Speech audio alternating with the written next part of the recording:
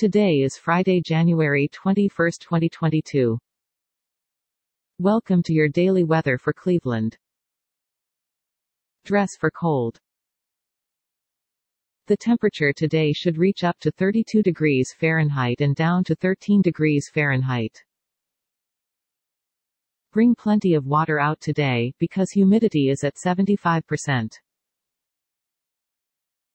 You can expect no rain today. You can expect no snow today. Some clouds. We've got moderate wind today at about 15 miles per hour. Winter weather advisory remains in effect until 4 a.m. Eastern Standard Time. Friday. What lake effect snow occurring. Additional snow accumulations of up to 2 inches with local accumulations possibly up to 3 inches. Where, Geauga, Summit, Cuyahoga and Medina counties. When, until 4 a.m. Eastern Standard Time Friday. Impacts, plan on slippery road conditions. The hazardous conditions could impact the evening commute. Additional details, visibilities could be reduced to less than a mile at times in the heaviest snow bands. An intense lake effect snow band will affect southwestern Cuyahoga and northeastern Lorain counties until 12:45 a.m. Est. At 11:40 p.m. Est, radar indicated an intense lake effect snow band along a line extending from near Lakewood to Westlake to near North Ridgeville. This intense lake effect snow band was nearly stationary. Hazards include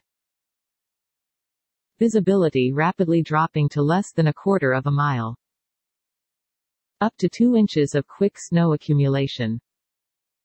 Locations impacted include Cleveland, Elyria, Parma, Lakewood, Strongsville, Westlake, North Ridgeville, Avon Lake, Grafton, North Olmsted, Avon, Parma Heights. Rocky River, Brook Park, Berea, Fairview Park, Middleburg Heights. Bay Village, Brooklyn and Olmsted Falls. Use extra caution if you must travel into or through this lake effect.